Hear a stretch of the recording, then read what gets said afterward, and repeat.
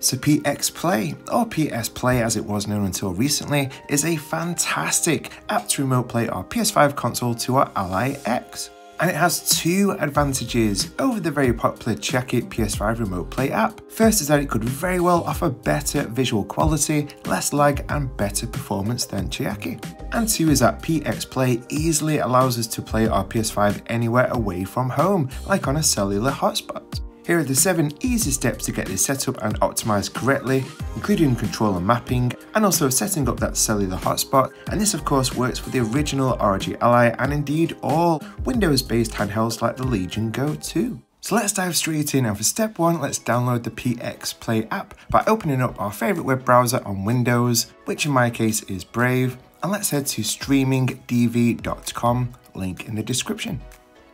On the top right let's click on PS Play. Click download. The current version at time of recording is 1.2 for Windows, which has recently added gyro support for the ROG Ally and Ally X, which is sweet. So let's scroll all the way down to the bottom. There is a demo version that you can try out here, but I'm going to click on the Windows_portable zip file right here, and it'll go into our downloads folder. For step 2, let's launch and activate the app by heading to where we downloaded it, which in my case is the downloads folder. Let's click on it to unzip it. Select it, press cut, go to where you want to move it to, which in my case is my documents folder. Press paste and it'll move it here, which just takes a few moments. Go into the folder and click on the PX Play application file to launch it. If you haven't purchased it yet, then let's click purchase license, select a web browser to open it with. And here we can purchase a license for around €13 in dollars, which I think is definitely worth it. As I say, if you're not too sure, we can download a demo, so I'd say at least give it a try. And there's a Linux version if you have a Steam Deck too. Let's head back into the app, click start button to make it full screen. I have already purchased it a while ago when it was called PS Play, so I'll click on the key on the top right. We'll just enter our email address and very importantly, include the dashes in the license key right here. So open up Command Center, press keyboard and begin typing.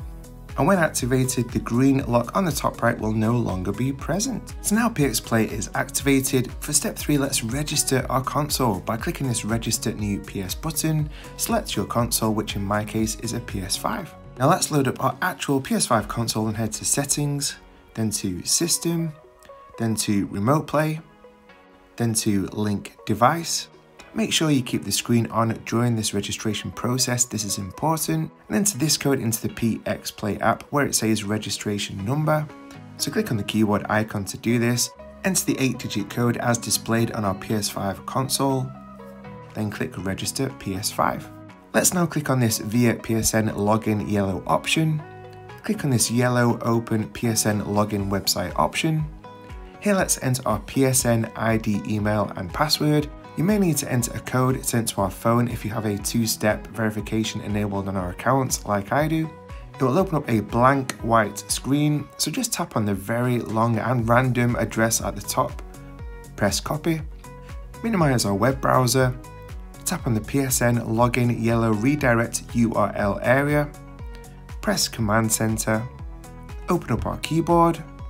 This long web address we just copied, just tap on it, and immediately we should get this PX Play was successfully registered with our console. Yes! So now we've registered our PS5 console to the PX Play app. For step 4, let's now configure PX Play by clicking on the cog icon to go into settings and click OK on this first pop-up message. In streaming, let's make sure 1080p resolution is selected. In the FPS section, make sure 60 FPS is chosen. For the bitrate mode, feel free to keep at auto or you may want to experiment. For example, I've seen online that a lot of people are finding 2500 seems to be the optimal setting, so I'm going to select this and try this out. I want the app to automatically connect to my PS5 console, so I'll leave this ticked, and the other options are your personal choice, like confirm action and sleep options when we've finished remote playing. In the video section, in the video decoder box, make sure that this is set to Vulkan. In the video rendering engine, ensure Vulkan compatibility is selected, and make sure the HEVC decoder box is ticked and we're all good. I haven't changed any other settings, so things like PS5 haptic feedback I've left on, So I would recommend familiarising ourselves with these anyway, just in case there are any that you may want to change. For step 5, let's now add the PX Play app to our game library in Armoury Crate. By opening up Armoury Crate, press the Options button, then add Game or App to Library, click the top left LB button, go to where we install the app, which for me is the Documents folder on the C drive, then the PX Play folder, click on the pxplay.exe file. It should be ticked so we can just click Done, and we can now launch it from within Armoury Crate. Now let's press Game Options, then Set Game Profile, then Configuration, and I'm going to select that it automatically launches in performance mode when on battery power. But let us know if you prefer silent or any other operating mode that you think is best for PS5 Remote Play below in the comments. For step 6, let's now map the controls, and we can see in the PX Play app settings under keyboard that the PS button is set to control and the touchpad is set to B. Let's map these in Armoury Crate by opening it up, head to settings, then in control mode click configure in game mode. I'm going to select the rear M1, then primary button, go to keyboard, select B, select secondary function, then keyboard, then B again, and now our PS touchpad is now mapped. Let's now click on the rear M2, click the primary button, select keyboard, then select control, then press the secondary function, then keyboard, then again control, and our PS button is now mapped here. Let's quickly test these buttons out by opening the PX Play app. An important note in that we always need to make sure our gamepad is selected in control mode, as controls will not work if using desktop or auto. Select our PS5 console. I'm here at home, so we select local connect, and we'll come on to remote connect in just a moment.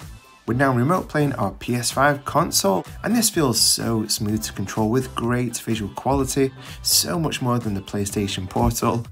I'll select one of my favourite ever games in The Last of Us Part 1 Remastered, and we can see that pressing the rear M2 button does indeed now bring up the PS button, which is crucial for PS5 Remote Play, and the rear M1 button is the PS touchpad button, which in The Last of Us brings up our inventory menu, and we're now ready to set up playing away from home.